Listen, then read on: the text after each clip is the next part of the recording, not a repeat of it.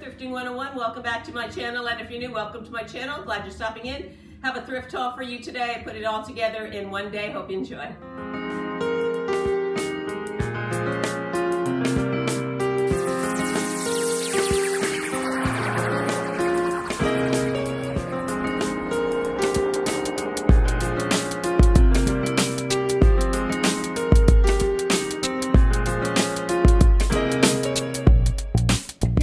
Beautiful milk glass Westmoreland bowl. It's an 11-inch bowl. I would imagine it would be perfect for fruit at the Goodwill. I paid $3.99 for it. They sell for about $22, and I will be listing this. It has a reticulated edge or an open lace edge. And reticulated, if you don't know, in porcelain terms, simply means a web shape or a network of openings.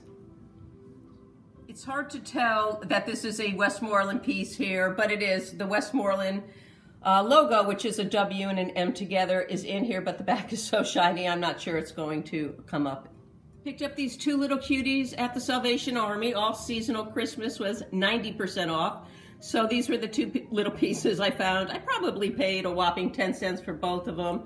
This angel here is marked, hallmark on the bottom. I don't know if you can see it right there. And this little Santa right here, who does not want to stand up on its own, is unmarked. I'll put him away for next Christmas.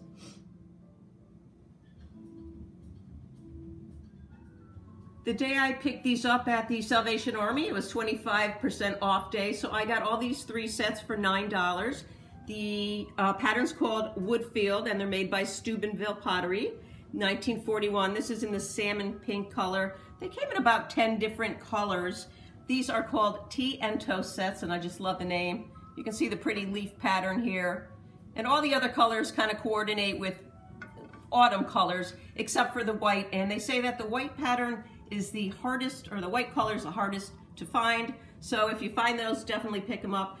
As I think I said, 1941 these were produced, and I'm gonna ask $30 for the three sets. They are in mint condition.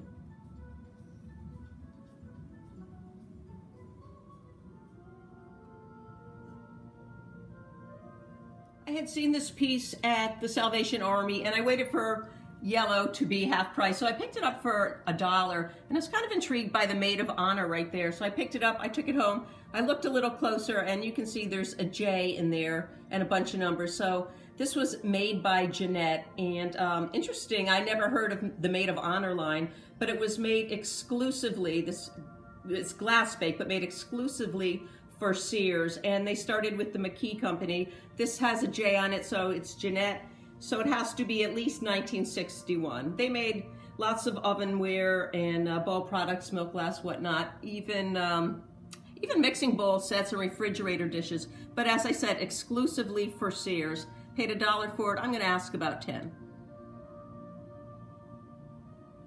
I paid $3.99 for this. I believe it's a cake plate at the Goodwill. It is not marked. It's milk glass, as you can tell. It's a really lovely plate. It needs a little cleaning up here.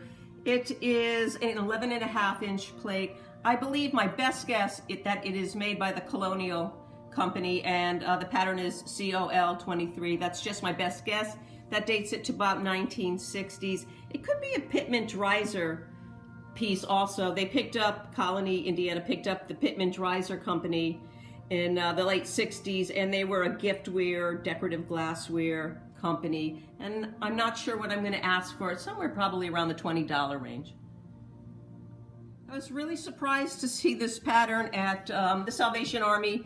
It's not marked over here, and it was half price, being yellow, half price day. But I had found a lot of this pattern probably a couple years back, so I knew what it was. It's Homer Laughlin in the Sturbridge, or sometimes referred to as the old Sturbridge pattern. It's a gravy boat, as you can see. It's in the Brittany pattern, and the Brittany pattern was produced in the late 30s into the 1950s. It was known as a conservative shape, and it was designed by Don Scheckengos, I believe it is. And funny thing is, when I went to double check on all my information, I went to replacements.com, and they had this listed in the Cavalier shape.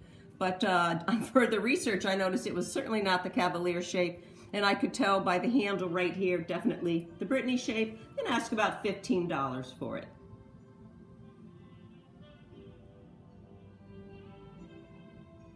price again at the Salvation Army, so I paid about $1.50 for it. It's in wonderful condition. It was made by Vernon Kills out of Vernon, California.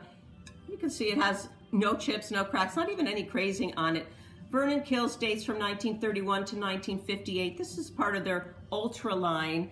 And I know that the Ultra line, they introduced this color, excuse me, pink in 1937. So I'm going to date it right around there. I know they stopped producing it in 1946. And you can see it has this really great concentric ring line, which is very Art Deco. I'm going to ask about $20 for it. Pick these up at Salvation Army, yellow being half price. They're not marked here, they just have this really nice bubble effect on the bottom. But I knew right away what they were by the handle. The handles are kind of shaped like log cabins, and that was to pay homage, excuse me, so to speak, for our nation's beginnings. Paid $1.99 for the set. They're national by Jeanette Glass. They date from the late 1940s to the mid 1950s. They came in a whole bunch of different colors. And the gold you see here was a spray on. It's all sprayed on. It's not in bad shape. There are a little loss of gold here and there, but no chips or cracks. I'm going to ask about $12 for the set. This sugar bowl, by the way, is an open sugar bowl. I don't believe it ever came with a lid.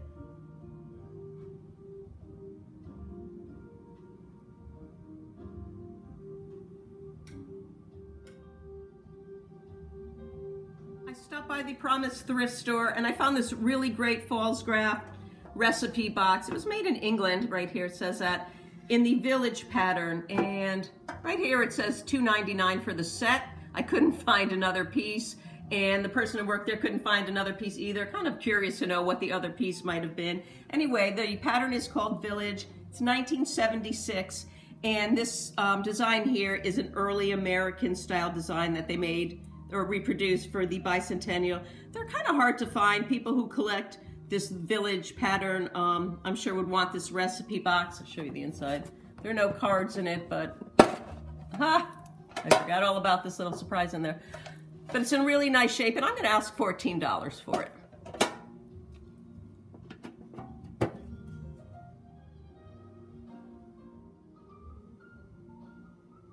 Well, I'm so glad I opened up that recipe box, or I would have forgot all about this gorgeous Joseph's Original figurine that I purchased at the same store for $1.99. It's going to go into my collection. She is in wonderful, beautiful condition.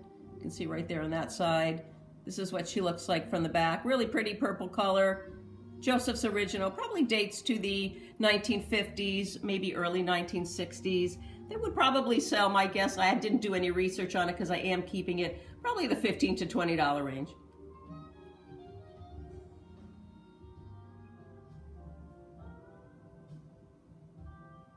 Picked this up at Goodwill for $4.99. It's not exactly vintage, but it's just a really great piece. Martha Stewart in the Everyday line. It's a glass storage container with a beautiful green colored top on here. You can see it, it's also a mixing bowl, or a measuring bowl, I mean. 2 quarts over there, and I believe this side says 8 cups. It's in wonderful condition. It's a great piece. I'm thinking maybe I'm gonna keep it.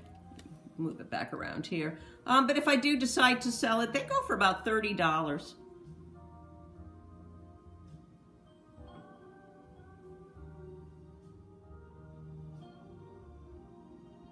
Well, Goodwill was my last stop of the day, and it was hot, and I was kind of tired. I had a $5 credit because that's what my points had added up to. You get 200 points, you get a $5 credit. I saw this, and I just immediately grabbed it. I was thinking that it was a pink mixing bowl, which, of course, it's not. It's a flamingo, excuse me, flamingo double tab casserole, and it's not in the best condition, as you can see. I probably wouldn't have picked it up at all, except for my stupidity and thinking it was something that it wasn't. But it is pink flamingo. Pyrex dates to 1951. That's when they produced the pink flamingo and the lime green. And I'm going to either just keep it and use it as an everyday casserole bowl, or probably sell it for about $6 if anyone's interested. Thanks for watching. Hope you enjoyed the haul, and thank you very much for bearing with me through my cold. I can barely talk. I thought I'd show off my pretty table once again. Anyway, thanks again for watching, everyone. Have a great weekend. Don't forget to like, share, subscribe. Most importantly, leave a comment. See you again soon. Bye. Peace. And this little Santa here who doesn't like to stand up on his own, so I don't know where I'm going to put him, but he is adorable. Is not labeled. Huh.